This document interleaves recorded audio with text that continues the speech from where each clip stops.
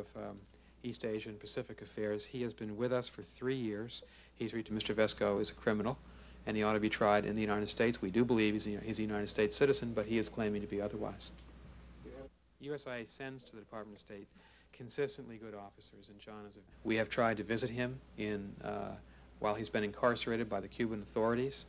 He has not wished to see any of our consular officers from our U.S. interest section in Havana. We sought his extradition to the United States from Cuba.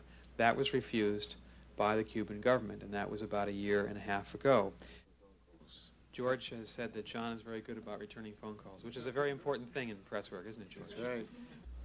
There's not much that the United States government can do, frankly. We'll have to see how the Cuban justice wheels grind. I'm sure they'll grind very slowly and imperfectly, as they normally do. We'll have to see what sentence, if any, he's given by the Cuban authorities. To say to John, thank you very much for all of your help to those of us in the Bureau of Milburn High in northern New Jersey. And she, in addition to volunteering